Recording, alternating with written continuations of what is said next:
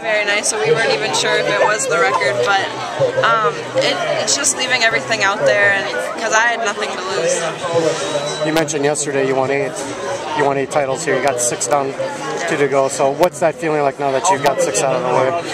Well, it's kind of a relief, but I mean, I have all next year, and I know, again, nothing's guaranteed, so I'm going to just keep working and hopefully extend on those records and maybe the overall state ones.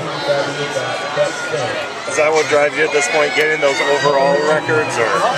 Yeah, I definitely want a PR like every meet, but I know with the Wisconsin weather it's not always the case, but I was hoping for even farther today in disc, but the fact that I got the record by 4 feet, I mean, that's good too. But I was hoping for a PR.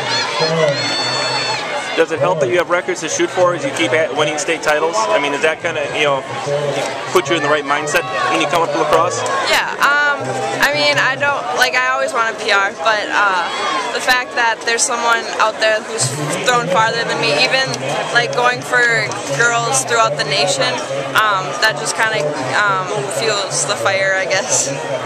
After a long school year of a lot of activities and some great success in several sports, what's next for you? How do you spend the summer?